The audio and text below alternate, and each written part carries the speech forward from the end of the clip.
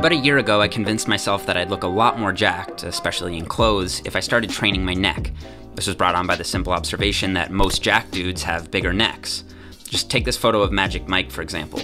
That's what he actually looks like on the left, and on the right, his neck was photoshopped to be smaller.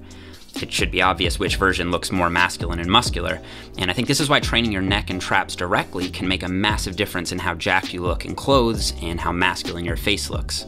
So this photo of me was taken on January 1st, 2016, and this photo was taken a year later after about a year of admittedly on and off direct neck training. And the traps are another muscle that can drastically affect how muscular you look from the front, side, rear, and again, especially in clothes. So before we get into exactly how to make these muscles grow best, let's quickly cover their basic anatomy first.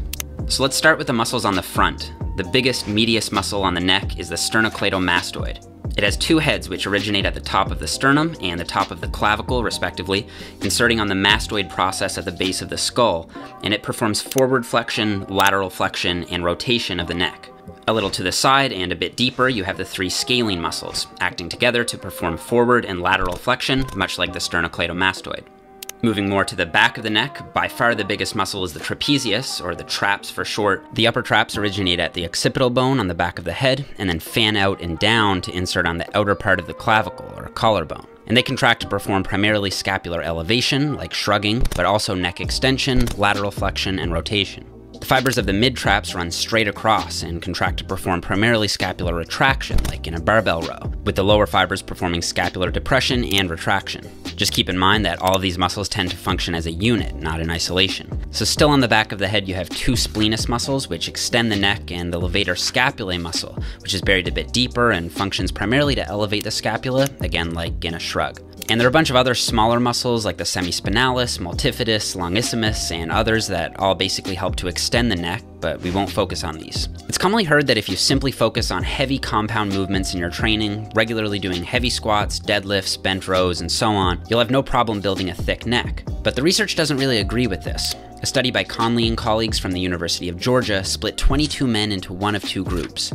One group performed a periodized 4-day-per-week resistance training program for 12 weeks. The training program was pretty rigorous, including exercises like the squat, Romanian deadlift, and even trap-focused movements like mid-thigh deadlifts, bent rows, shrugs, all loaded in the 3 to 10 rep range for 3 to 5 sets. The other group did exactly the same thing, except they added 3 sets of 10 rep head extensions every week. At the end of the 12 weeks, MRI was used to measure neck hypertrophy, and the results were pretty staggering. Despite all the heavy compound movements used in the regular protocol, there was 0 increase in cross-sectional area of the neck muscles after 12 weeks. But adding in just 9 weekly sets of direct neck extension work led to a 13% increase in total neck cross-sectional area, which is pretty impressive for only 12 weeks, and led the authors to conclude that it doesn't appear that the isometric actions required for stabilization during conventional resistance exercises are of sufficient intensity to elicit neck muscle hypertrophy.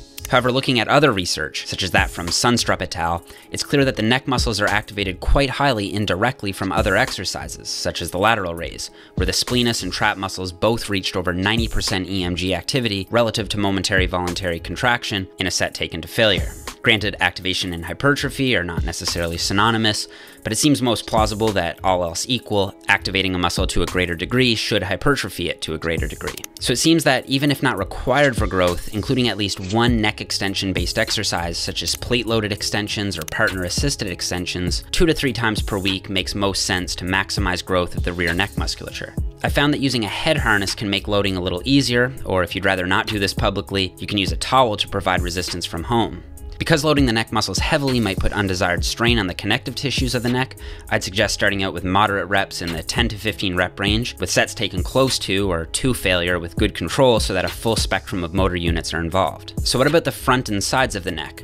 A 2010 paper by Ackland et al. Looked at moment arms for the neck and found that the sternocleidomastoid showed the greatest flexion and lateral bending capacity. So if the goal is to make the neck bigger from the front and the side, we should focus on growing this muscle. A 2006 study on Navy command recruits found that performing exercises that train neck forward flexion, lateral flexion, and extension 3 times per week led to big improvements in neck strength, and while neck circumference did increase on average by 1.4 centimeters, it wasn't enough to reach statistical significance, probably because of the small sample size of 10. So in the absence of solid data, I'd recommend performing neck flexion exercises such as plate-loaded neck curls or partner-assisted neck curls at least 2 to 3 times per week in the 10 to 15 rep range. And with the plate-loaded curl, you want to make sure you're not using your arms to hold the weight up. Let the plate rest fully on your forehead using a cloth for comfort if needed, and focus on curling only with your neck, resisting the downward motion of the plate on the negative. I see lateral flexion-based movements as more of an optional exercise since the sternocleidomastoid wraps around the side of the head, meaning that forward flexion-based exercises should cover the side dimension as well. However, adding in a few plate-loaded lateral neck curls won't hurt, just be careful not to go too heavy as the neck muscles are weaker in lateral flexion. Rotation can also be trained, however, the equipment needed to train it safely and effectively can be tough to come by, and other, in my opinion, more advanced exercises like neck bridges seem to be effective for neck strengthening in athletes. However, I personally prefer the more bodybuilding-based movements that use weighted resistance, since they're proven to be effective without needing to contort yourself into a potentially uncomfortable position. So what about the traps? Well, similar to the neck, it's commonly touted that if you just do heavy deadlifts, your traps will blow up. And certainly it makes some sense. The traps isometrically contract quite forcefully when performing heavy deadlifts in order to stabilize the scapula and keep the upper back in extension. And this is supported by some EMG data by Carb et al, showing that upper trap muscle activity was 97% at the point of knee passage versus just 88% off the floor, indicating that training the top half of the deadlift, such as by doing rack pulls, may be better for optimizing trap recruitment. In addition, research from Luke Beggs showed that heavier loads were, unsurprisingly, more effective at activating the upper traps, and while using a mixed grip didn't lead to significant left-to-right activation differences for the traps, Beggs speculated that this finding can't necessarily be extrapolated to the entire trap muscle because the measurement is limited to the relatively small area covered by the placement of the electrode, and went on to suggest that to prevent asymmetries, it may be of benefit to use a double overhand grip, and when grip becomes a limiting factor, ergogenic aids such as lifting straps, chalk, and gloves can be used, or a hook grip. However, while perhaps sufficient for growth in some, isometrically training the traps through heavy deadlifts alone may not be enough to maximize growth of the traps, especially since other research indicates that eccentric muscle actions are required to maximize muscle hypertrophy. A landmark 1994 study by Johnson and colleagues found that because of the orientation of the upper trap fibers, they can't effectively elevate the scapula when the arm is in neutral, suggesting that the shrug is best executed with the arms in at least 30 degrees abduction. An idea supported by a 2013 study by Pizzari et al, which found that a dumbbell shrug performed at 30 degrees abduction, or in other words with the arms further out to the sides, was more effective at activating the upper trap fibers than the traditional shrug. It's worth noting though that a limitation of this study could be the fact that the same loads were used for both conditions. It seems to me that it may simply be harder to do a shrug with the arms more out to the side, and perhaps a relative loading scheme would have led to different results. In any case, there still seems to be at least good anatomical grounds for modifying the shrug so that the arms are more abducted. A few creative uses of the dumbbell shrug have been proposed by specialist sports physiotherapist Adam Meekins, such as the overhead dumbbell shrug and monkey shrug, which have proven effective in practice. However, a recent 2016 paper published in the Journal of Manual Therapy found the same, albeit high, upper trap activity in the traditional shrug and the overhead shrug, suggesting that there might not be a special benefit to the overhead shrug despite sound theoretical basis. One movement I've been using lately is what I'm calling the lying rope shrug, where I lie down and shrug down and back using a rope that you're actively aiming to pull apart. I feel a really strong upper trap contraction when doing these. The upright row is another moneymaker for the traps, with one study showing it to outperform the seated cable row, barbell row, and lat pull down in terms of EMG activation. And as I mentioned in my Shoulder Science Explained video, a wider 2x shoulder width grip on the barbell upright row has been shown to increase activation of both the upper and mid traps relative to a narrow and shoulder width grip. However, to avoid shoulder impingement issues, it's advised to keep elbow elevation below shoulder height. Similarly, rope face pulls are very effective at recruiting the traps when performed with scapular retraction, and they offer a different loading plane than the shrug, which could function as yet another stimulus for maximizing growth. And finally, while I wanted this video to focus on the neck and upper trap area, I'd be remiss to fail to mention the tried and true rowing movements in a video on the traps. And indeed, rowing exercises of all varieties have been substantiated as effective movements in the literature, especially for the mid-traps. And interestingly, a 2004 paper by Lehman and colleagues showed no statistically significant difference in mid-trap activation between a seated row performed with and without scapular retraction, indicating that the row is really effective at activating this muscle group regardless of scapular position. So what about frequency and volume?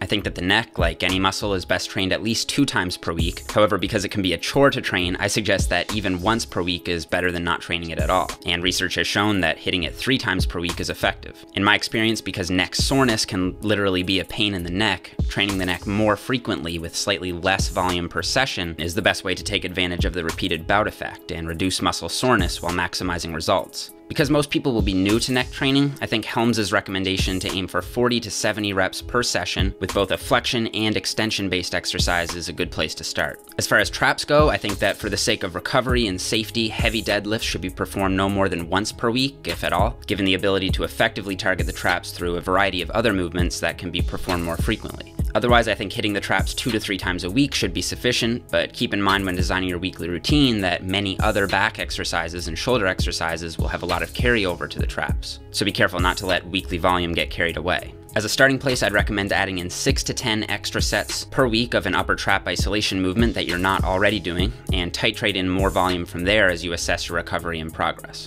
And with these new concepts in mind, I hope the next time you're at an event wearing a dress shirt, you look a little bit more like you lift.